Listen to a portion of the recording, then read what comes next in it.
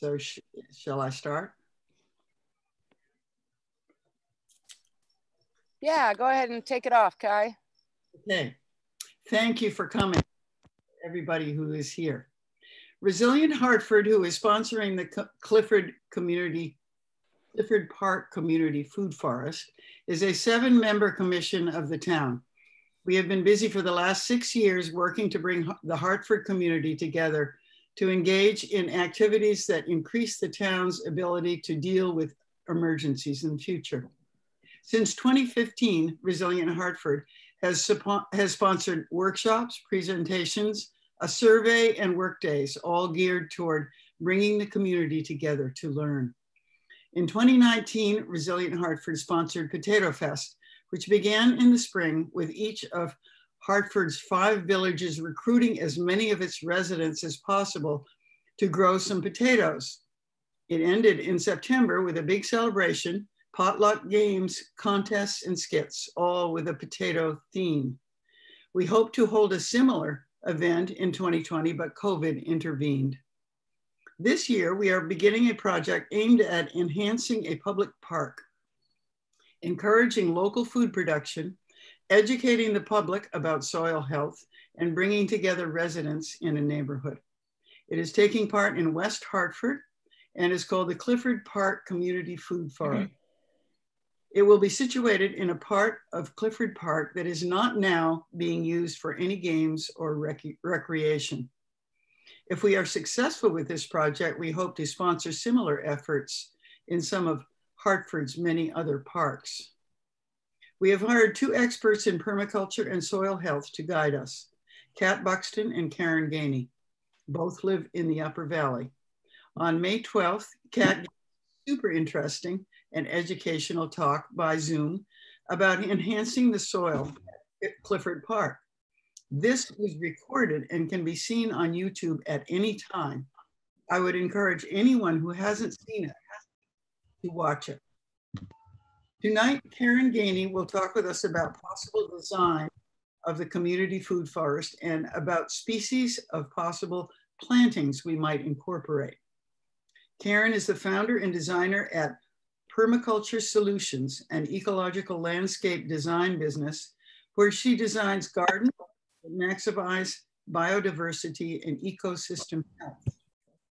Karen is also the facilitator for a teenager-run nonprofit organization called Change the World Kids, where teenagers work on social, environmental, and food justice issues. Karen is a certified permaculture instructor, master composter, and has installed edible and native habitats for schools, hospitals, and municipalities. She has also helped to found the Upper Valley Apple Corps and the Regeneration Corps, both community initiatives working toward a local, thriving food system. Take it away, Karen.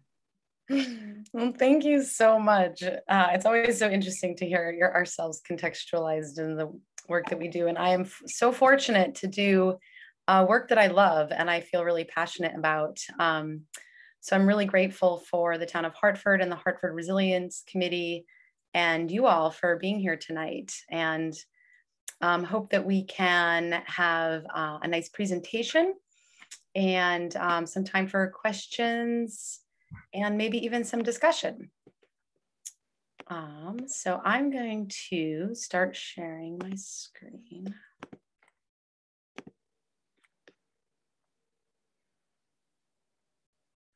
Okay, I'm gonna turn that off. Okay, here we go. Okay, so here we are.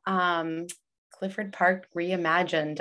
It's really a wonderful opportunity to have a community space that's already kind of held within the town to envision a way that we can grow food together in a creative way and a community process. So thank you again for coming out tonight. And again, my name is Karen Ganey, and I'm going to take you through a little presentation. Oops. Oh, there we go. So here's a little bit about what we're going to go over tonight. Basically, I do what's called permaculture, and I'm going to talk a little bit about what that is, just some definitions and examples. And then we're also here to kind of dive into a design process and look at what are the elements of design and what are the considerations that we need to take into a process of our design. And we'll go over a couple of the different kind of ways to do that. And also get into a little bit of like articulating the goals. What are we here to accomplish? And given that this is a community process, we will probably have, successional meetings where we're able to kind of dive into this a little bit more and do some analysis and assessment of our site. And then also define what goals can emerge from what already exists. I'm going to talk a little bit about patterns to details in the design process. So we're going to start kind of with an overarching idea and concept, and then work into the finer details of a process. Because it can be overwhelming trying to figure out what to do with such a blank slate, such as the Clifford Community Park. So then we're going to go over some specific species, species that are really good for various and many ecosystem functions. And we'll also be defining those ecosystem functions a little bit, but basically looking to increase soil health, biodiversity, and perennial food options, to name just a few.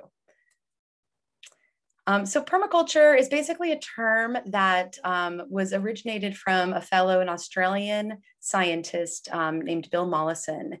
And he traveled around the world and actually worked with a fair number of indigenous communities on holistic design processes and studying soil health and ecosystems. And the idea is that it stands for permanent agriculture, but I like to think of it as like perennial systems. So working with plants in a way that works to maximize beneficial relationships between and among those plants. Not just for the parts, but also the whole itself. We're looking to create no waste and maximize biodiversity and really, oops, I'm just gonna admit and think about ways that we can be intentionalizing relationships that are mutually beneficial. And this system can really be applied to any practice or sector. It's very holistic and rooted in nature herself. So we're really looking to learn from nature and with nature. I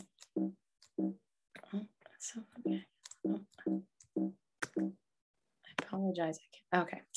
So just briefly here, there's 3 ethics and 12 principles that are kind of the foundation of permaculture. And the ethics are earth care, people care, and fair share, or which is kind of growing into this concept of future share. These are ideas that are still evolving and kind of being incorporated in lots of different spaces. So this is not like a stagnant, dogmatic system. This is like a living, organic, social system where we're also applying our lessons and integrating them as a whole, as a community. So these concepts are the basic pillars. But there's lots of ways to enact them and integrate them into our lives. And it's a great framework for figuring out like, what is our orientation? Which way is our compass pointing? We're, as we know, coming from a system that is predominantly ruled by extractive and exploitative ways and means. It's really helpful to have a guide and a vision for like where we want to go and what we can achieve as a community for like the health of all living beings. So I find that this is a great framework for just to contextualize that work and give us, great kind of examples and enthusiasm along the way. So why permaculture? And I just kind of touched on some of this, and but basically there's very rational and practical reasons that we need to be applying kind of permaculture and regenerative agriculture practices into our growing systems. And one of these important reasons is to increase biomass. Basically, storing carbon in the form of plants is one of the best ways that we can help to cool the planet and increase habitat and build soil all at once. So that's a really important thing that we need to be focused on when we're thinking about our gardening and our growing systems and our community designs as well. So connecting with nature's cycles, this is a part of reconnecting with ourselves and our inherent connection with nature, which kind of gives us the tools to help relocalize our food system, get creative about what we're growing and where we're growing it and how we're growing it together, with a focus on soil. As we've learned from last presentation that Kat gave, soil is basically the foundation of all of life. And if we have healthy, rich, biodiverse soils, that'll be going into our food and then our lives and our practices, and we'll be able to enact some of the solutions that are called for in these times. And also nurturing community resilience. This is a framework, again, that really provides a foundation for working together in a collaborative way, in which so that we can kind of nourish and co-create a world that we're all excited about living in, where everyone can be healthy and thriving. So we're going to go over a little bit about a design process. And so this is the basic kind of steps that we take as permaculture practitioners when we are approaching any kind of a land design. And what's not listed on here, but that I do want to talk about, is actually acknowledging the land that has been here and is providing home and habitat for us all. And the people that came previous to us in this area is the Abenaki people. And part of this process is also reconnecting to the ways that we can create balance and nurture, nourishing growing systems.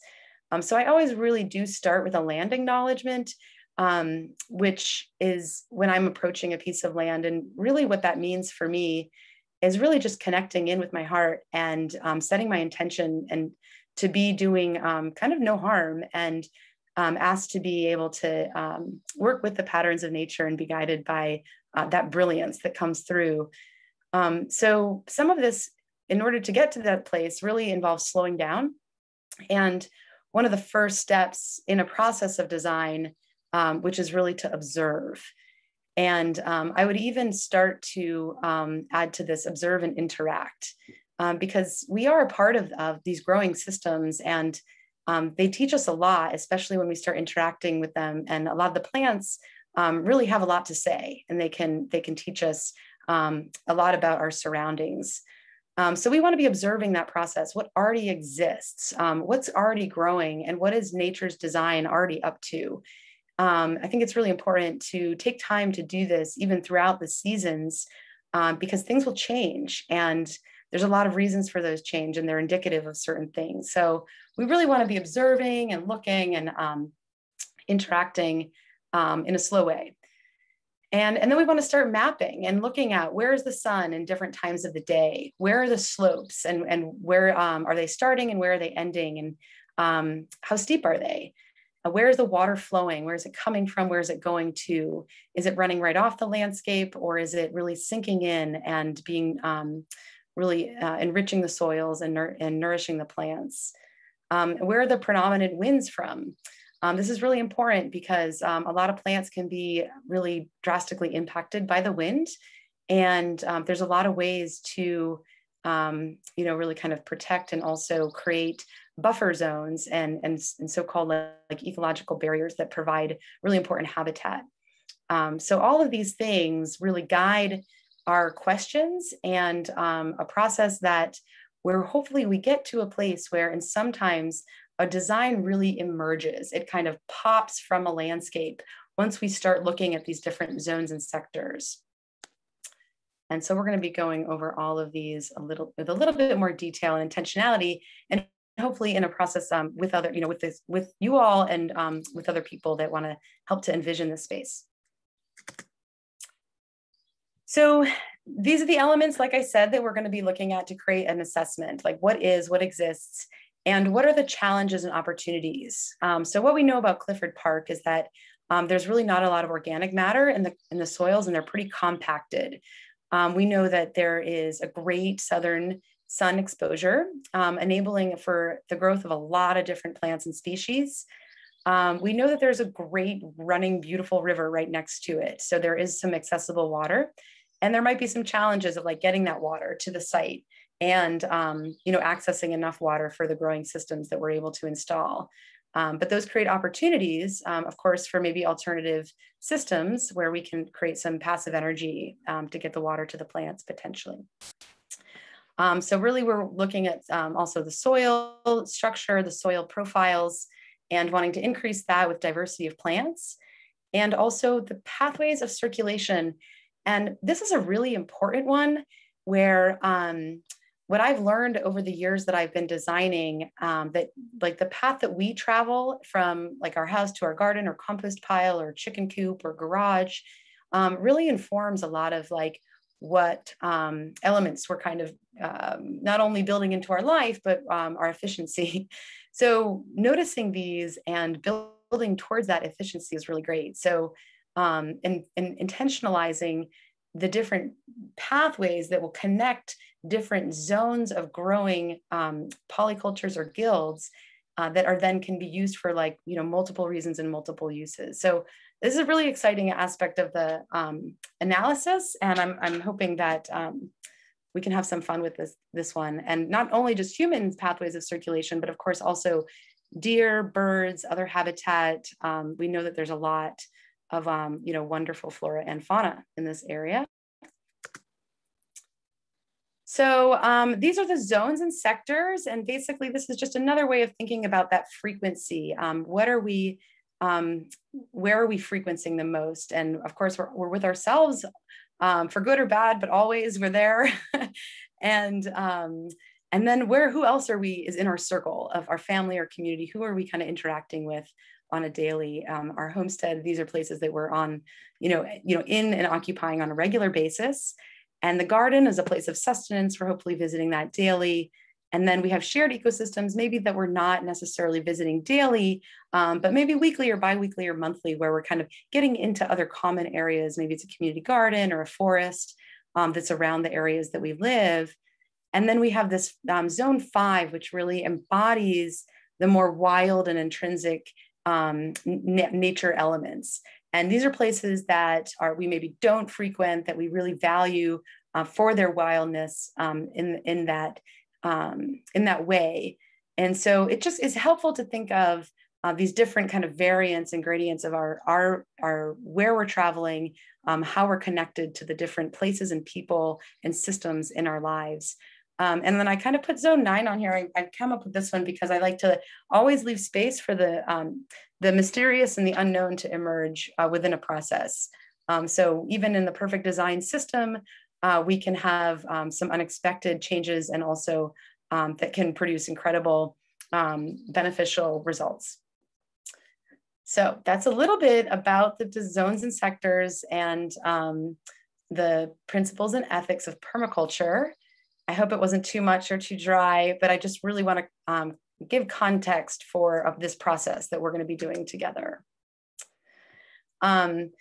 So speaking of together, this probably one of the first steps for a design team that we hope to grow out of the surrounding Upper Valley community.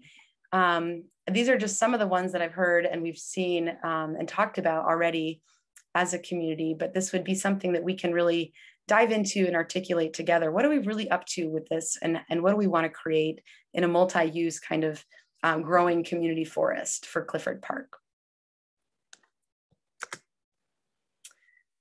So this is our area, and I think it's helpful to kind of contextualize within a design, working from patterns to details, or I also like to say the macrocosm to the microcosm.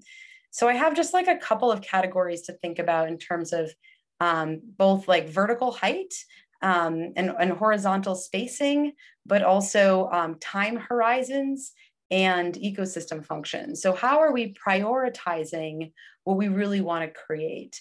An example of this is anything that is more long-term in the time horizon and is also would create like this a pioneer canopy, we can say, would be the first things to go in. So that would be like fruit tree species and things that maybe take longer to grow or longer to ripen, and are potential kind of canopies or pioneer species for an entire guild.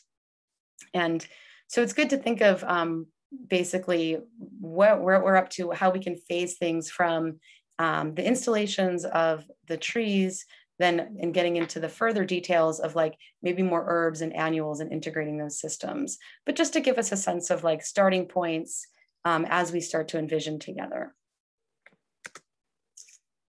So I heard this recently, this saying, and I really can't wait to make a bumper sticker or a t-shirt out of it, because I really live for polyculture guilds. And so if you gild it, they will come. And I think that this is just a little example of a really kind of diverse ecosystem where we're modeling our design based on what's already happening in nature. And if we look into a forest or forest canopy, we see there's a lot of different species, a lot of different interactions, both vertically and or above ground and below. And what this does is it helps to increase that biomass storage I was talking about earlier, and really create incredible insect reservoirs and biodiverse habitats. And it also helps to really kind of check off the soil health principles, like making sure that we are keeping soils covered and doing so in such a way where we can stack our functions, which means that we can cover our soils with plants that are nutritious for the soil, nutritious for us, and potentially draw pollinators and have multiple other ecosystem functions. So here's an example of what we call a guild or a polyculture. And a guild basically means a plant grouping that provides a certain function. This could be drawing pollinators, it could be building soil, it could be edible or medicinal, it could be a nutrient accumulator. And we're going to talk about some of these in the upcoming slides as well. But the idea is that we're planting our growing systems in a similar way that we'd see in nature. And so the patterning is kind of, sometimes it's the spacing is varied and there's clumping. And what we found and what has been kind of proven over time is actually nutrient cycling does happen in a natural patterning, a branching patterning. So if we, and I have other slides and presentations where I really kind of geek out on this, but where that branching patterning that we see in roots, we see in our bodies, we see in trees as they branch, is the most kind of efficient pattern for water and nutrient cycling. And so this is really exciting because, I mean, nature is brilliant and, we're connected in these ways. So I love kind of thinking about design in a similar fashion where we're not planting in rows, but maybe we're planting in kind of Y type fashions to, again, like increase that nutrient recycling. And so here are some of the ecosystem functions that we are looking to create with the plants that we select and choose. And some of the idea is that, certain plants will probably, and will most definitely, as you'll find, actually tick off most of these boxes. They help to build soil. Maybe they have big, like beautiful broad leaves that we can do what we call chopping and dropping, where we're kind of cutting it, and then we're able to use that leaf cutting as a mulch, and then that plant will regrow actually multiple times a year, which is really incredible. So nitrogen fixing, as we know, for plants to grow, they really need nitrogen to convert sugars into fruits. And so that's a really important thing that we want to be thinking of in terms of returning to the soil. And this is another way that I also want to intentionalize reciprocal gardening. So we're always thinking of, what are we giving back? We can't just be extracting like vegetables and planting seeds year after year. We really want to be like nurturing a relationship of building healthy soils and healthy plants. Pollinator attracting. So plants that bring pollinators. And some of the design that informs these ecosystem functions is thinking about what are the needs of that pioneer species within a growing system. So for instance, what we know about the needs of a fruit tree is that it needs pollination. When those flowers open, it requires insects to come and of course pollinate those flowers.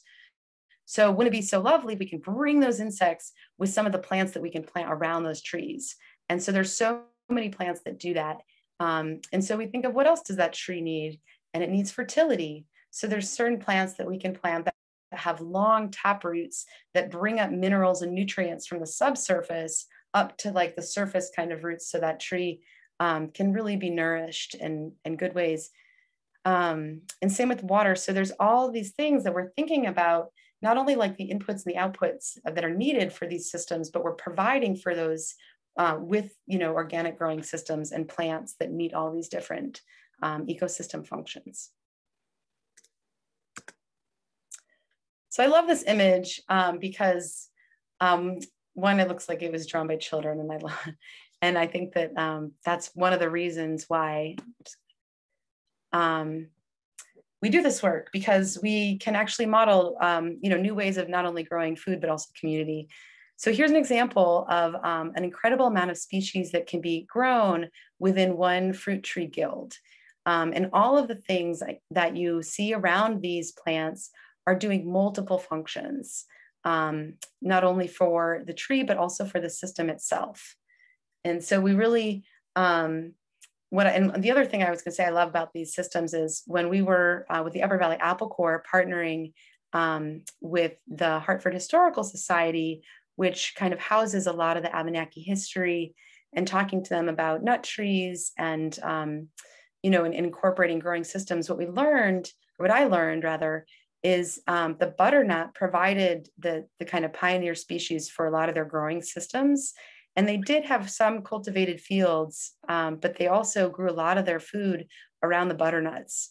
So bringing back this way of like ecosystem food production, I think is really kind of going to help us lead into the future where we can be maximizing not only those nutrient recycling, but also nutrient dense food in small spaces. So we can really increase not only like our local food system, but our bioregional food system, because once we start enacting these principles, the abundance is abound. So anyhow, so here's some of the, there's just some great examples here. And as you can see, there's a mix of also perennials and annuals. And I like this system because sometimes annuals grown in, you know, lots of acres and very open spaces are really more susceptible to pest pressure. So growing them in these diversified ways can lessen that pest pressure as well. Oops. Okay. So here's just another example with the peach tree. Peach tree guilds can often kind of house a lot more diversity of some annuals, because they often don't shade as much as an apple or a pear tree.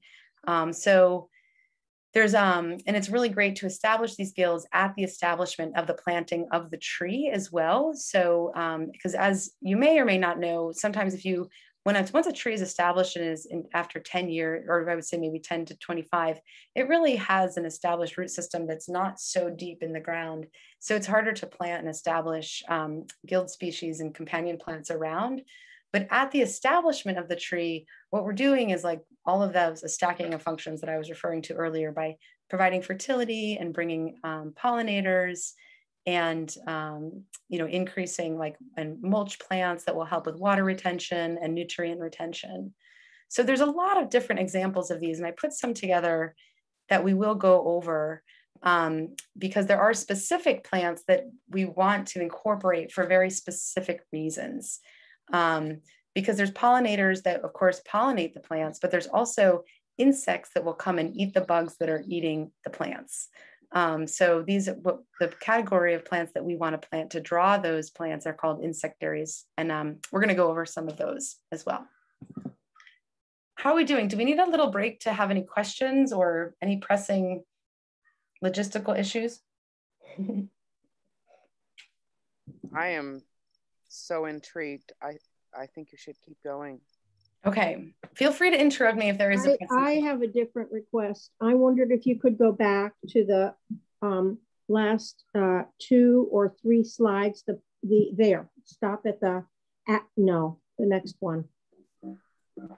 Apple Tree Guild, right there.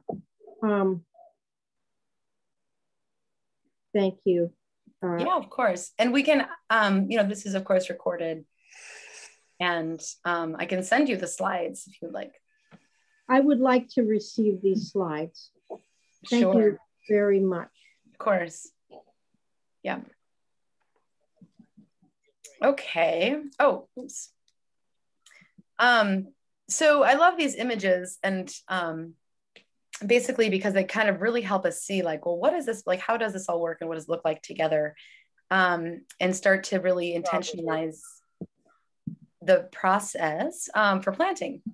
And there's a lot of different options, and we're going to go over some of those options. But what I love is that what I've learned in this process of companion planting and permaculture application is that some of these, what we're doing is we're shifting the paradigm, because often it's thought we have to weed our gardens because those weeds are competing with the things that we're growing.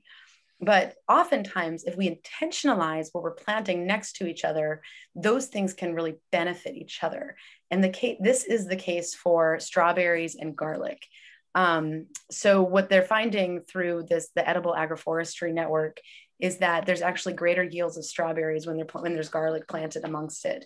So I love this, and I think that it's similar the case with other alliums as well. And we're very fortunate in that we have a lot of options for different and diverse alliums that we can grow that help to not only fumigate the soil, but protect certain plants and also deter certain pests such as deer.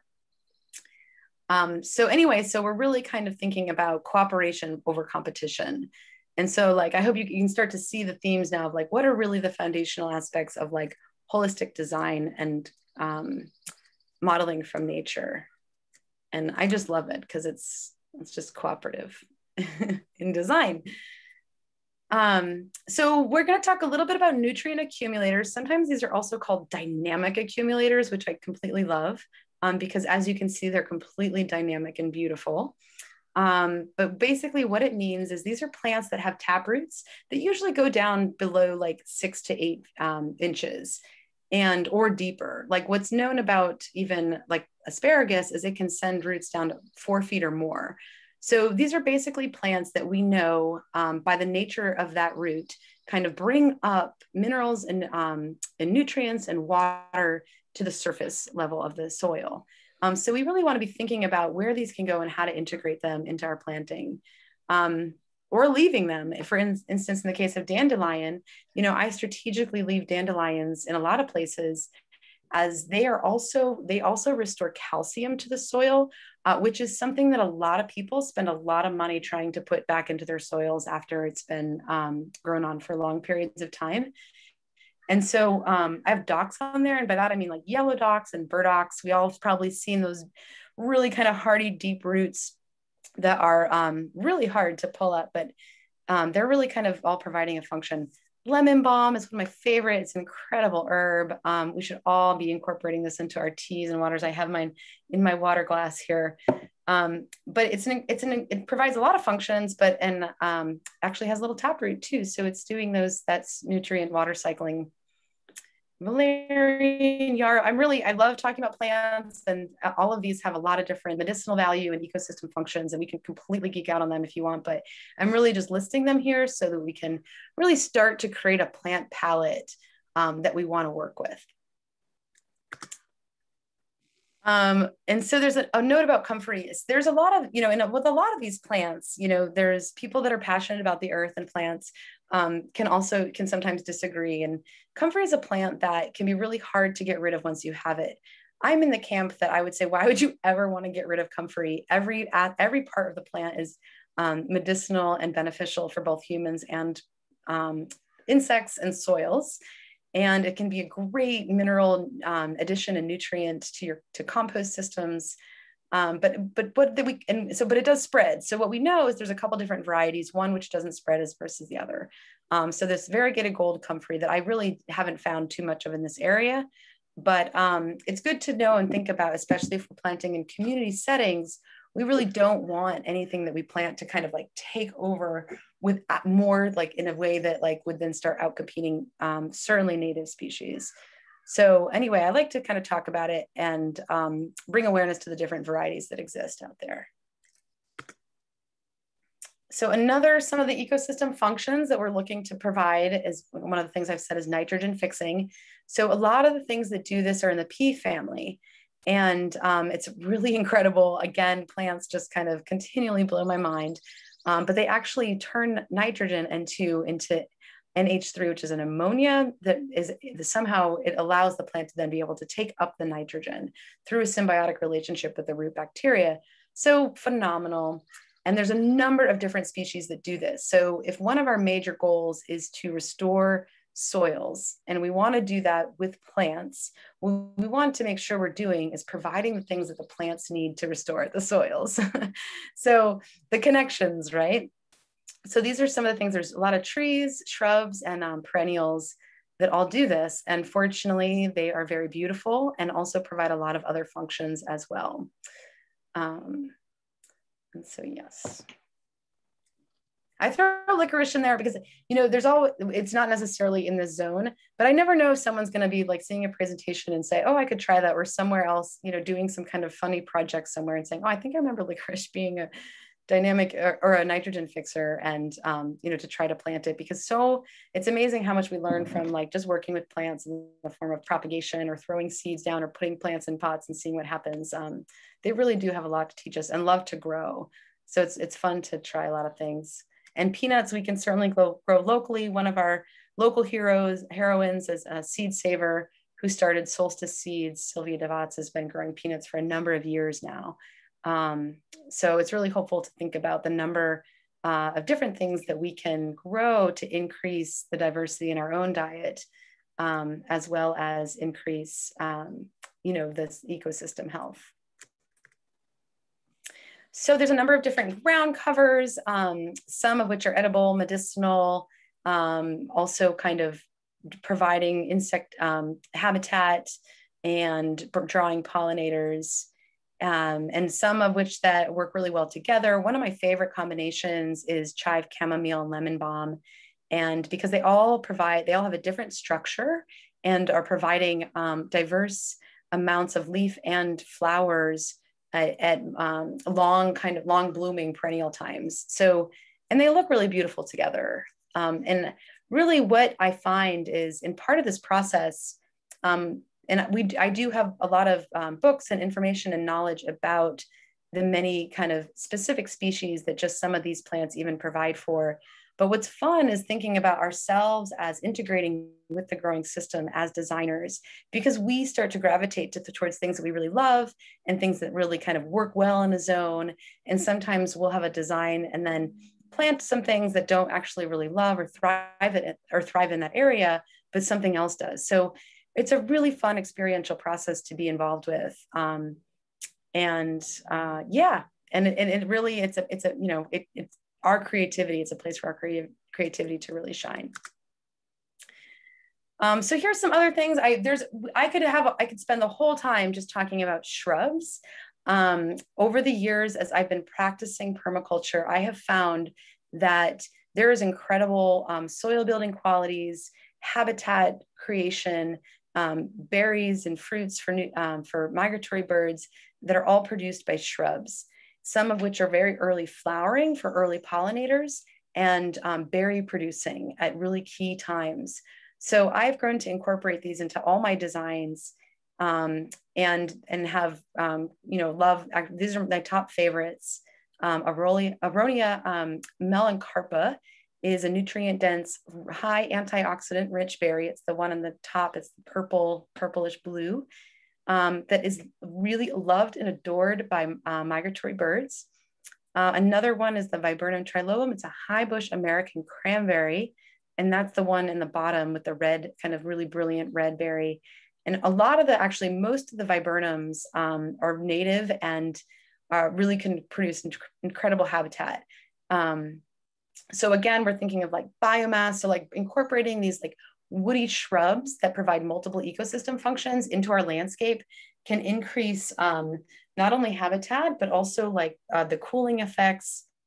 I'm not going to go into it too much for the purposes of this project, but one of the things that we often do is build out edges in permaculture design. So if we think of, for instance, the way that a lawn might meet a forest, what we have the capacity to do in the form of like trees and shrubs and perennials and then ground covers is to extend that edge and create like different heights and diverse height with trees and shrubs and perennials, so that it's really creating these like rich biomass sinks that is just like buzzing with life. So all of these things can be planted together, and also in multiple different kind of soil types and habitats in the Northeast anyway. So this is just a start. And then some of my favorite perennials are the yarrow and the globe thistle that attract many, many different insects that and also have multiple functions by way of building soil. So this is what I mean when we think of our species selection, and when we want to select things that are doing multiple things. And so we don't really plant anything that has one function or less. We want to plant things that have 4 to 7 different ecosystem functions. So we're talking about insectaries, and sometimes we say like, well, why bugs? And I think, you know, I've learned so much about bugs from actually the one and only Kat Buxton here.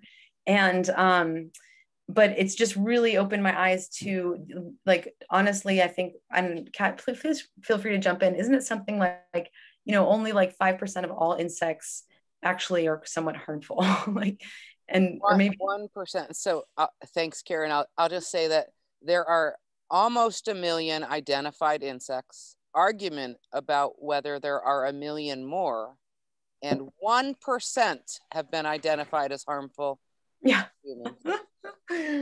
Yeah, like that. I think you taught us in one of your presentations, and this is again like kind of along those lines of paradigm shifting, where let's get out of that mode of like seeing a bug and being like, and like flicking and like, you know, throwing and slapping, and like, why do we do that? But anyhow, so there's lots of reasons for bugs. Not only are some of them pollinating our plants, or not our plants, but plants in general, but some of them are eating the larvae or putting their eggs in the larvae of other insects that are really eating some of the plants that we want to thrive. So unfortunately, there's lots of plants that kind of attract these insects. So you'll see in some of these slides, there's just plants that I've listed. And again, like we can share the slideshow, and I can share resources and all kinds of stuff so that everyone has their plant palette lists sorted out. So yes. Have you noticed in your work the decline of insects? I have been paying very close attention, and I have found, like, I have a certain patches of trees and plants that like I have growing around my house that I'm like, for instance, all my comfrey just came into bloom, and I always leave the first flowers of any perennials of herbs for the pollinators. Like if it's something I also am interested in harvesting. So they've been open for like, I think at least a week now. And I haven't really been seeing a lot of bees on them. And I haven't really been seeing a lot of native bees yet. And so I am aware, I do think that there is a decline. But then there's times where I'm like around, for instance, a rowan tree, which is an incredible, beautiful tree. And I look up and I can hear it just a buzz with life and insects. So I think that's why we have to really be planting a lot of these things for these, this incredible insect world as much as we can. And what I pray for is that because there's so little and they have such short lifespans, is that they can also come back. They can come back readily because of the way that they grow and their life cycles being so fast. But anyhow, I'm not an expert, but I know that the experts are saying that there's a drastic decline. Thank you. Yeah. So I just try to plant things so I try to be aware of like what we want to be drawing in, and then what we can plant to draw those things in. So there's the taconid flies that are the parasites of caterpillars that are things that like will eat. Like, I don't know if you've seen the damage that like cabbage loopers can do to all brassicas. They're huge, they're fat, and they eat a ton. And these taconid flies will lay their eggs into those cabbage loopers and they'll die. So in some ways, we're just like a tiny little part of this very integrated ecosystem. So with a little bit of intentionality, we can help to kind of create balance.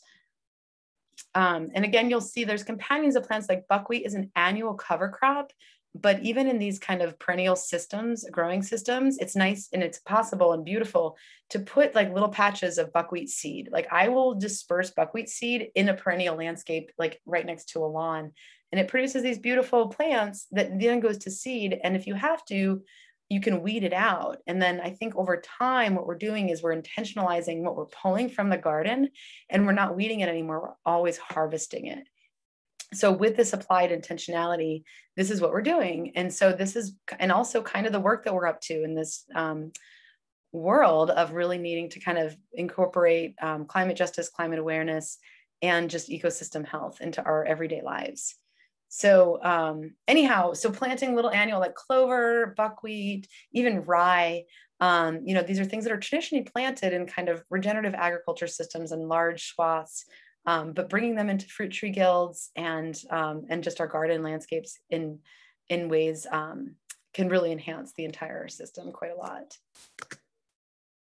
So wasps are other things. We have the trichogramma and the arachnoid that we want to be bringing into our gardens. And like, look at these beautiful flowers that do just that. So, oh hum bum, like what a job we have up ahead of us, right? I think they're just beautiful. And some of the plants that draw the wasp, but also a lot of other pollinators are these like kind of like what are they called? The tower, like tiered, like the Veronica, and the Bentony is the one that you see is kind of the fuchsia color, and also lavender, like these types of flowers, but also a lot of umbelliferous flowers. Oh, I forgot to add that. So things that have that very beautiful, broad, kind of open umbrella structure really provides a lot of brings a lot of insectaries to our growing landscapes. I think I meant to put some more pictures in here. I'm sorry I didn't get to it here, but pest confusers is another kind of category of things that will deter things like deer or that are very aromatic. And that's exactly what we want to do. If something's coming to eat some of our vegetables, perennial or annual, we want to be deterring them. And so broadleaf sage, yarrow, bee balm, chives, onions, mint, these all have very kind of aromatic qualities. So interspersing them in with our growing landscapes can really have great benefit. So what does this look like applied? So we're kind of starting to come, again, like I said, kind of from that canopy now into more of the details of applied design process. So we know about, and I know it's a lot of information to cover, but like some of the plants that provide some of the different functions. So now how do we integrate it? So here's just an example of a service tree guild, and service trees are some of my favorite kind of woody tall shrubs. And again, they really occupy that beautiful layer between like shrub and like tree, because they can get like some, you know, between 10 and 12 feet tall, and sometimes taller depending on the fertility. But, you know, so sometimes it's a little bit lower than a fruit tree, but, you know, obviously taller than a shrub. So that's the kind of thing that we want to be thinking of in terms of our like, you know, our height horizons and our width horizons and our spatial horizons. But anyway, it's a beautiful, beautiful tree. It produces an incredible berry that like 10 times the amount of a blueberry, but it's very similar tasting because they're bigger plants. They produce a lot of berries, nutrient dense, and I actually been really enjoying. I buy them in bulk from one of the farmers who comes to the Norwich Farmers Market. And I've been making service berry pies and jam for a couple of years. And it's just, it really is a good berry, because sometimes you hear these things where like, it's a nutrient dense berry and it's so delicious. And you go to taste it and it's like, oh my God, it's so tart or so sour. And you have to mix it with like honey or maple syrup. But the service berry is different. It's actually really authentically super delicious. So anyway, so it's a great kind of pioneer species for some of these guilds. And it's in the same family as apples, so it would be applied. So I have horseradish up there because it helps to repel some diseases and like rust and funguses. Comfrey, we've already talked about a little bit. It has that great tap root and is also really good plant for pollinators. It's medicinal, actually is super powerful plant in terms of rebuilding our skin. So I actually think it's amazing. There's such a thing called the doctrine of signatures that where plants in their design, in their shape, will tell us what they're good for. An example is clover. There's a little kind of triangle in the clover leaf, and it looks like the women's uterine system, and that's exactly what it's really good for. So that's called the doctrine of signatures. But I also think there's another way to apply that, which sometimes what a plant provides for the earth can also provide for us. So if we think about soil being the skin of the earth, and how long it takes to build topsoil and how much damage we've done, comfrey is one of the plants that is going to be pivotal in the kind of rebuilding of soil health. And it's also incredible at rebuilding our skin. So if we get a cut, a bruise, an abrasion, it's so fast at rebuilding skin cells that if it's not completely cleaned of dirt, it could actually build those cells up so fast and cause infection. So when we use it, we make sure that we're really cleaning the cuts out and then applying it, and it can also actually rebuild bones. So I've seen people that have had sprained ankles that were swollen the size of golf balls soak their ankle in a big vat of comfrey, a thick comfrey tea, and overnight their swelling will start to go down. It really is an incredible plant. So I just love that there's some of these plants will help to heal the earth, but also really have incredible benefits for our uses. There's a lot of berries that can really appreciate and tolerate some shade. This includes gooseberries and currants, and also elderberries. So if the canopy is high enough, in the case of a service berry, it has this kind of multi-woody stemmed structure. It doesn't have the kind of single leading apple tree or pear tree structure. So it has a little bit more kind of light and space under the canopy. Then gooseberries and currants are really great for companioning under there.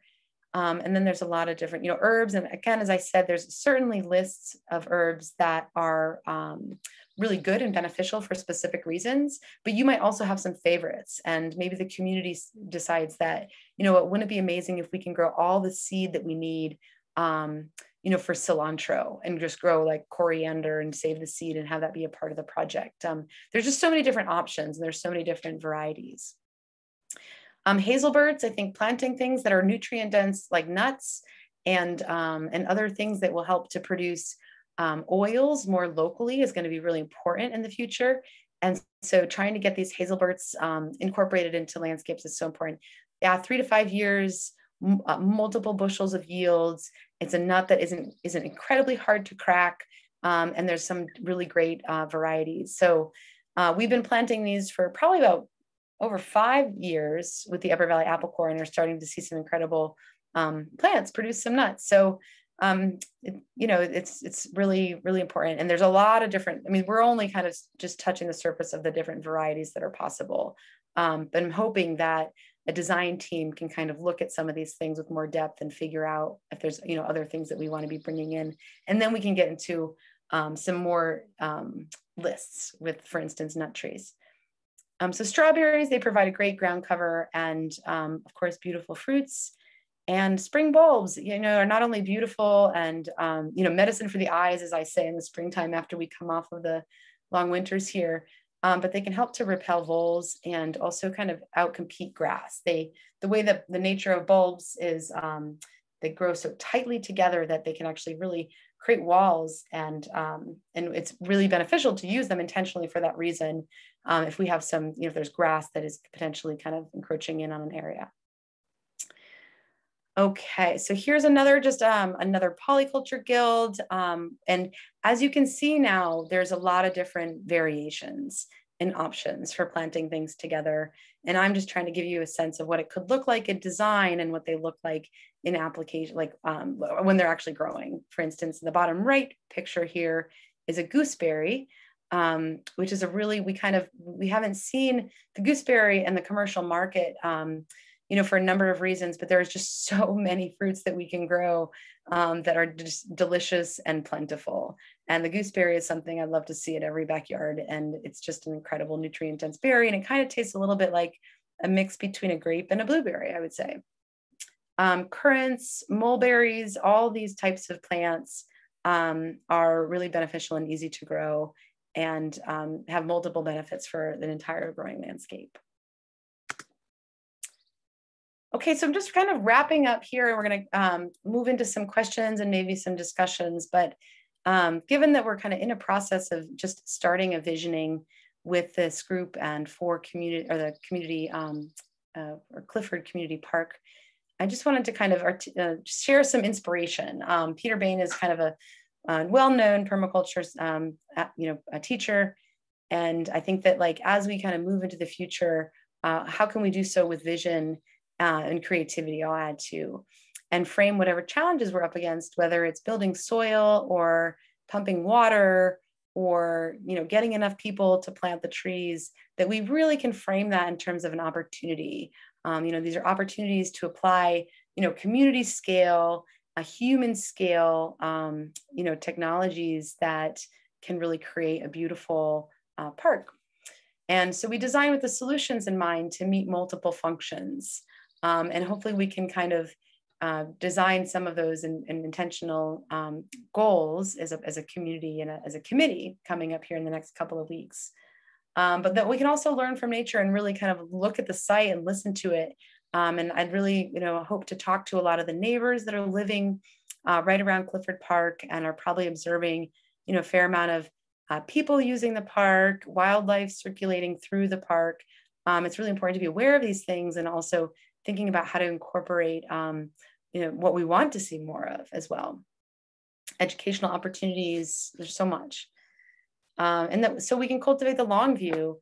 In the last one of the presentations Kat and I gave, we really talked about the history of the site and of Clifford Park, even in pre-colonial days.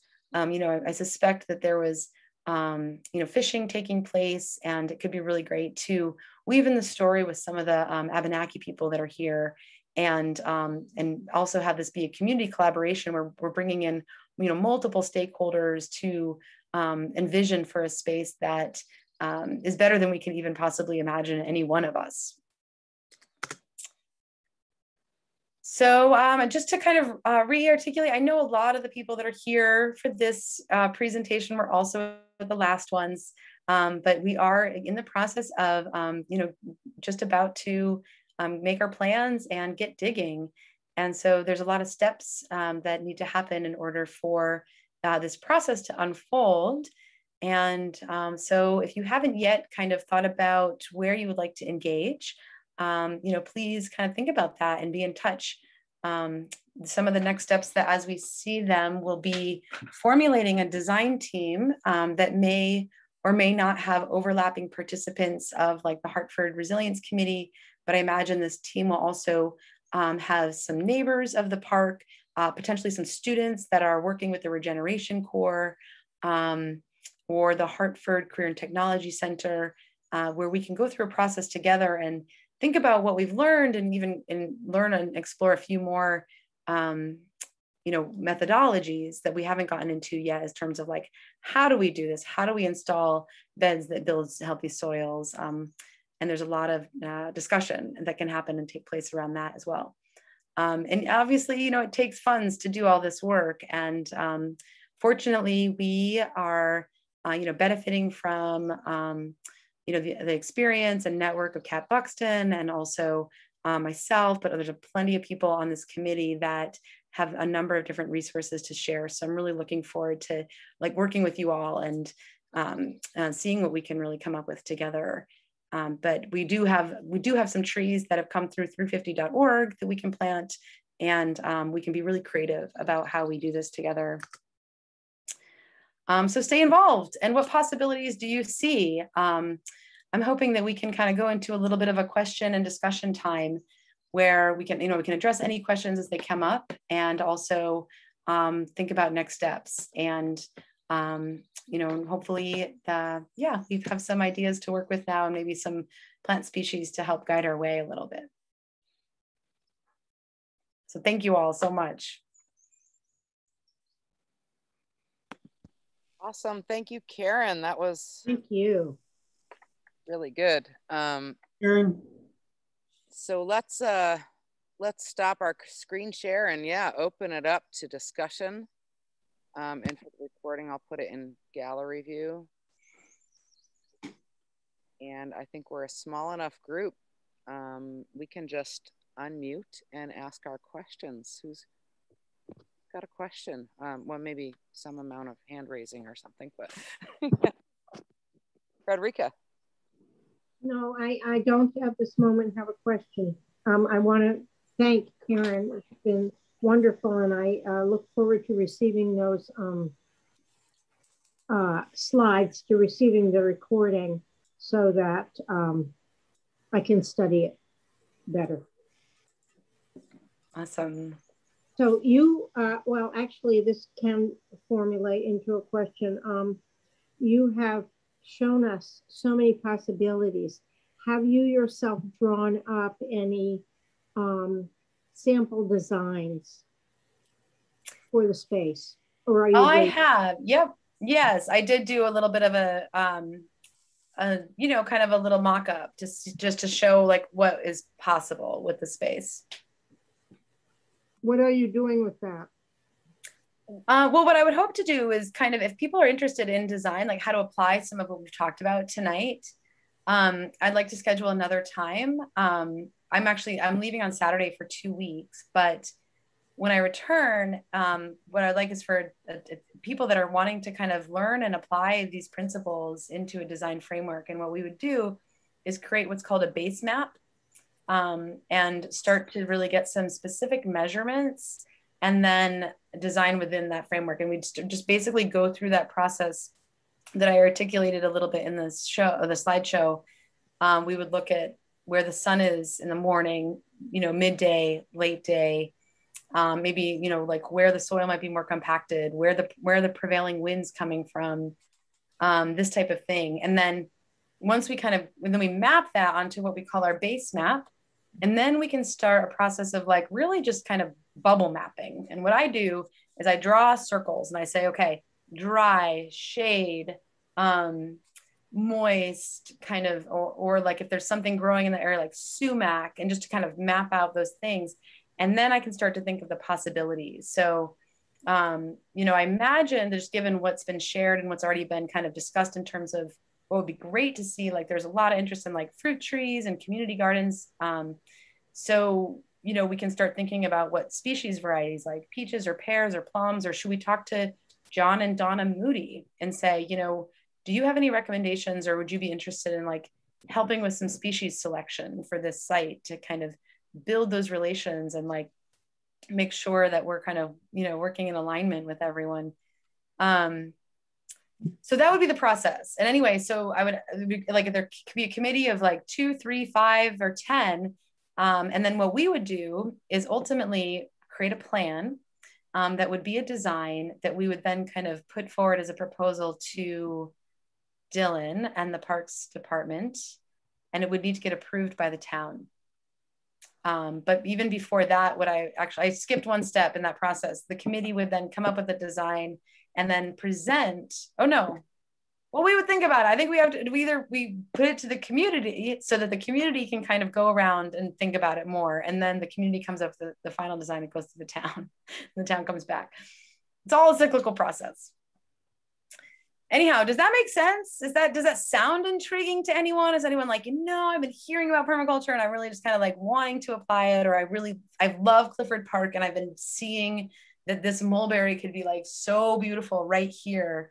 And I'd really love to see that. Or my family does a traditional gooseberry pie every year, and we then really want to plant those gooseberries to make a pie for our Memorial Day, or no, I guess it would be gooseberries. It would, whatever holiday comes in midsummer.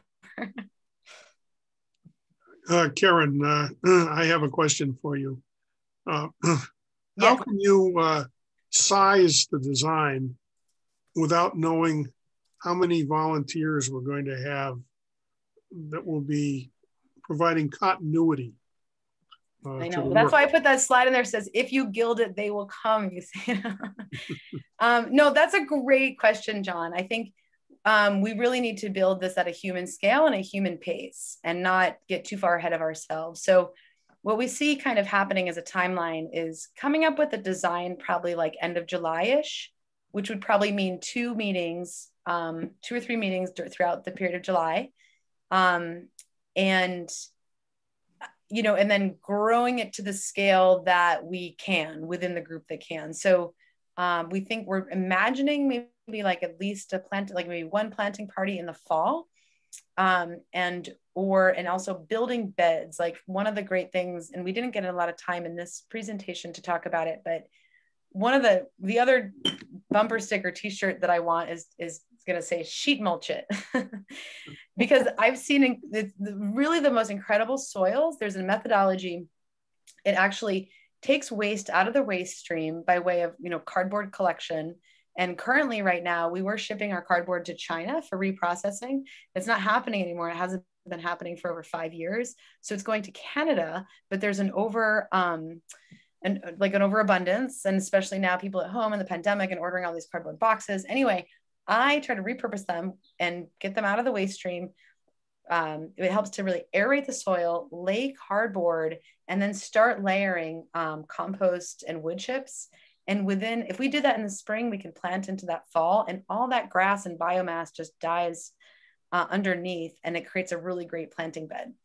I know you asked about people, and I'm still talking about permaculture soil methodology, but it does relate, because what that means is it actually takes a lot less labor to either remove sod or plant trees, because what we're doing is we're creating a perfect bed for planting into. And it takes like probably half the time of digging if we do that in that way. So all to say, we can do a lot with a small amount of people. And what we're really hoping to do is really work with and network with like the Hartford Career and Technology Center, the Regeneration Corps, which is a community-led project to connect kids in getting evidence-based or credit by working with regenerative farm projects. So the idea is that there will be a place for everyone to be involved, and we just have to trust that the right people will come and the right outcomes will come from that. Well, you have fascinating ideas, and I can see how you could ensnare quite a few different types of people into this, which I hope is going to be the case. Okay. Is it possible to ladder the process so that you start with, say, one building block, maybe a single tree? Yes. And then as people get involved, you expand it. Yep, exactly. I think that's great.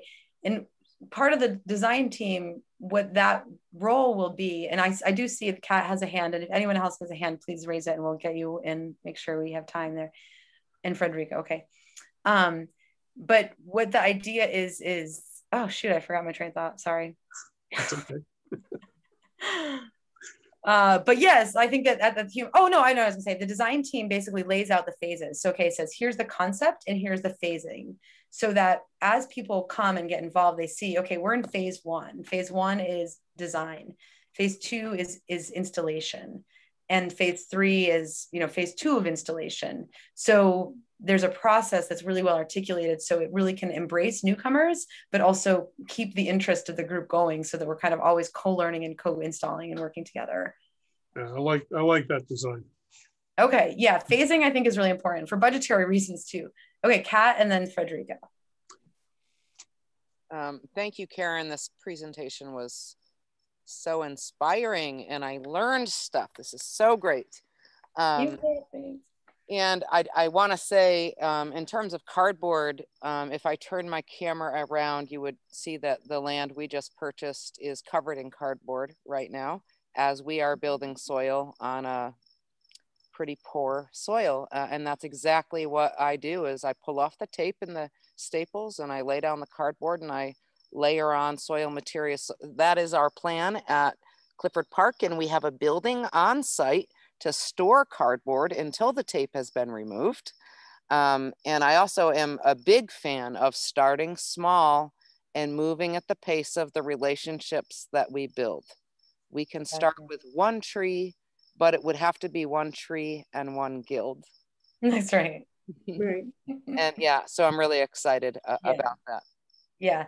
And I mean, these are things that and it is really fun. I don't know if you all have done much dumpster diving in your days, but I will tell you something. It's an experience and there's a lot of fun to be had there. And if we have a place to store it, that's one way we can say start collecting cardboard, you know. And ultimately what happens if I work with businesses, sometimes they'll leave it out for me so I don't have to actually dump it in the dumpster, which is always nice. But otherwise, you know, this is exactly what we need, is to start kind of thinking, what do we need to do? Okay, like wood chips, cardboard, essential. And we haven't figured out a designated place for that cardboard yet, have we? So I would love to be able to take mine right now and just drive it up there on occasion. But yeah, that would be awesome. I think Kat was just saying I know Dylan has given us the green light to use the barn. Yep, I have the key. We have a building. We just have to coordinate. Absolutely. Cool. Okay. That has to do with my question too. Okay. Ashton, we have a working committee. We meet at least once a week. It's Kai and Marcia Artilio and me. And we're making these baby steps to go forward. Right now, we're working on a trifold to describe this process the best we can to put into the West Hartford Library to alert the people of the community of West Hartford that this project is going on. And if anybody would like to join us three, we would like to expand and be able to do such things as you mentioned, Ashton. I have a number of cardboard boxes from the co-op and a source of compost that needs to be picked up in someone's truck. But I don't have a truck, but I would like to pick up that compost and get it out to Clifford Park. But I feel like I can't do it on my own. And the three of us, we need help. So if anybody would like to be on this steering committee so that we can call on you for whatever, you know, resourcing materials and getting them out to the park, or ongoing advertisement, publicity. We are also in process of making flyers to put up in all the libraries and other places about this project. So the more people that we alert, the better, but also especially the West Hartford community, because they're the ones that are going to be direct beneficiaries of this particular park. Okay, thank you. Awesome. I'll just put out there that I have I've got a pickup truck that has I never use it. It's definitely available. Thank you. I'm available too. Yay. Excellent. Ashton. You had mentioned that someone, or that you know of instances of people being able to like dunk their feet in comfrey. Is that what it is? Comfrey tea? Oh yeah.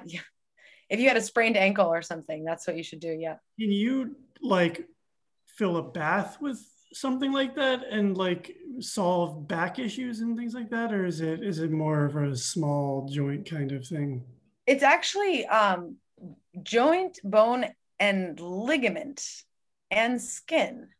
So it's kind of a power packed plant. And what you would need to do is infuse it like a tea.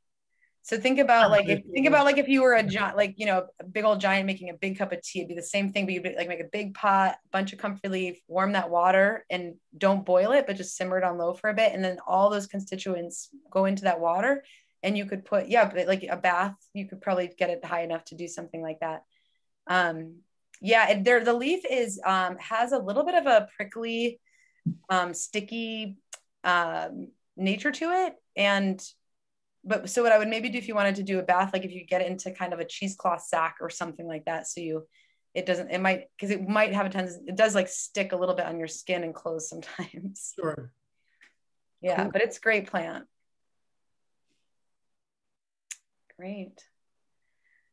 Any other questions or thoughts or hopes of having learned something else, or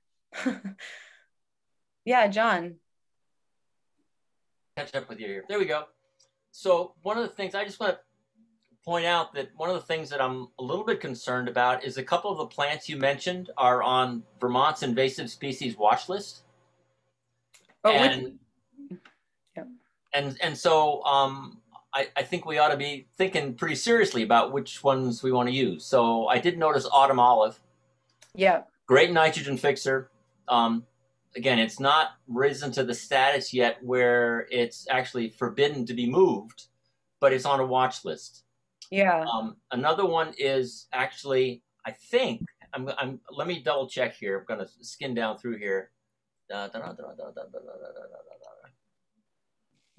Common garden valerian. Valeriana officinalis. Yes. So I'm going to put that out there. I don't know anything about it other than what you've told me about it, and that it's on an invasive species watch list. Yeah, no, I really appreciate you bringing it up. And actually, there's a lot of dialogue and discussion and really important discourse to be had. Like, I kind of envision these Venn diagrams of, like, you know, the native and the permaculture plants. And the valerian does spread. It's not nearly as bad as something like burning bush or knotweed at all.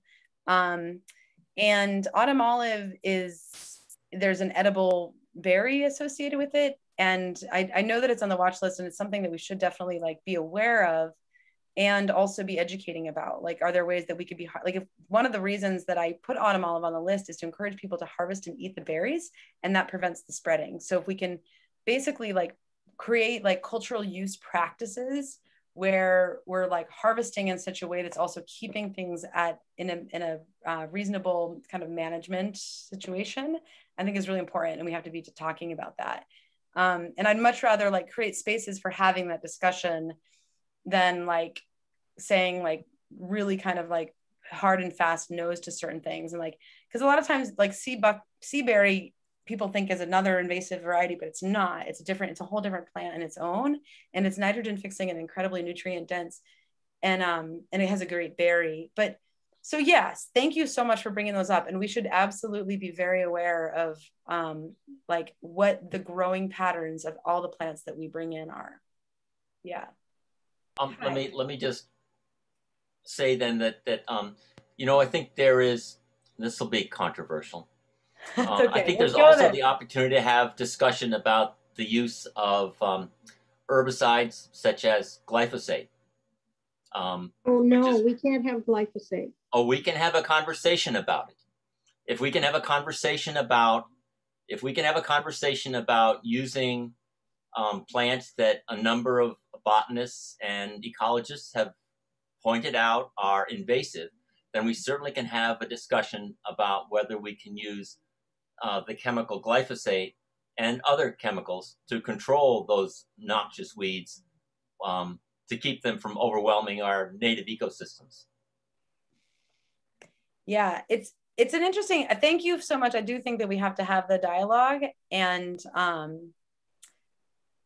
we have to think about, what does it mean? So there's a lot of things that are naturalized now, and it's important to think about how we're working with those plants that are naturalized. We're never going to go back to a world without Japanese knotweed here.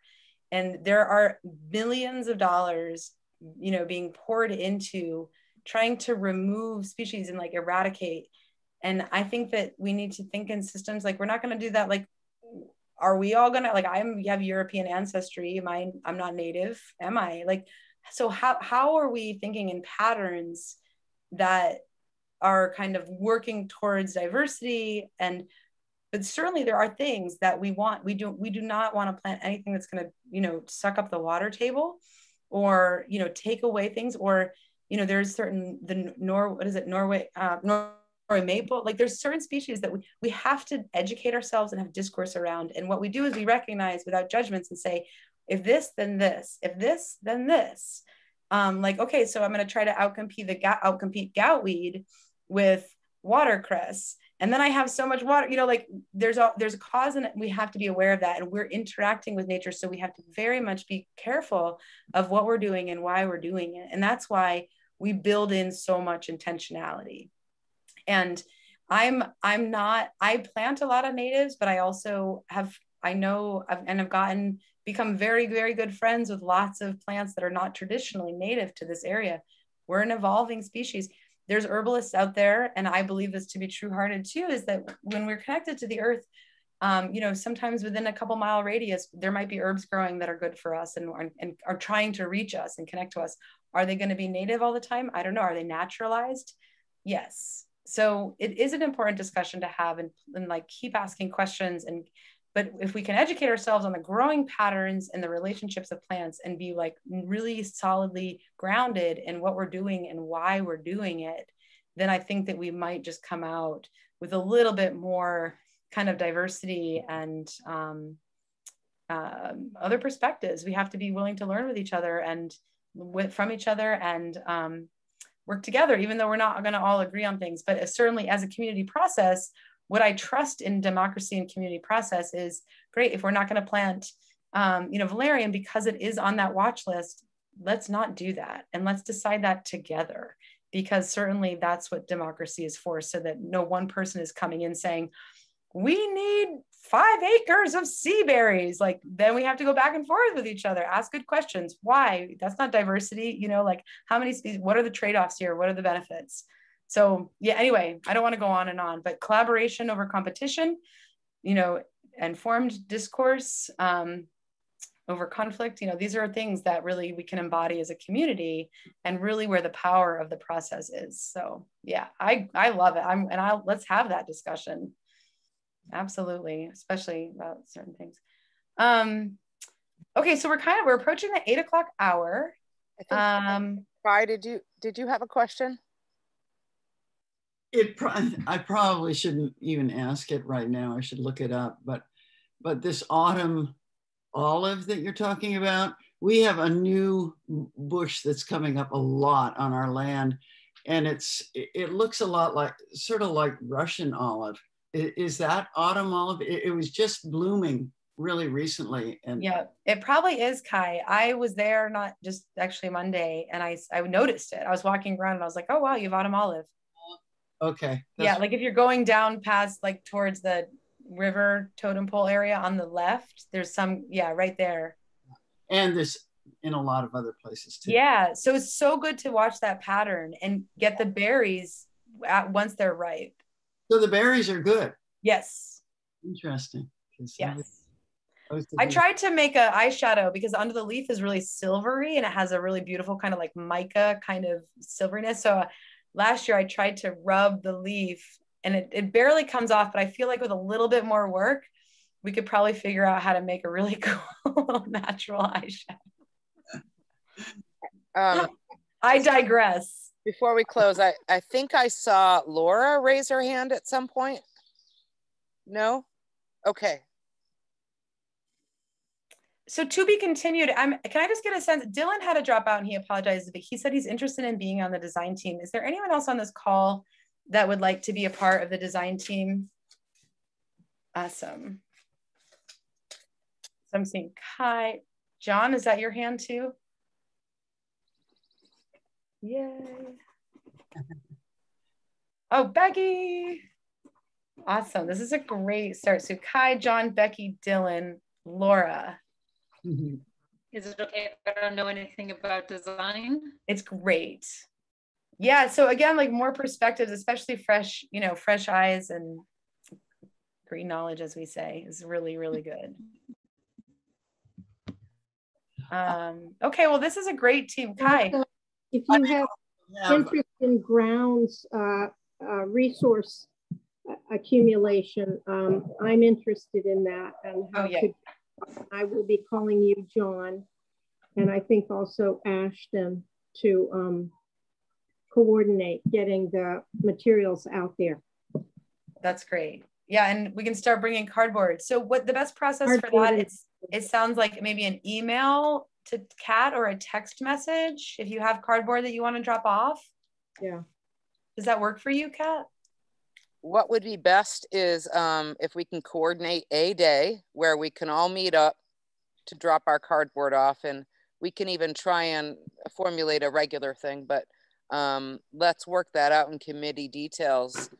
I have the key, so I will need to be there.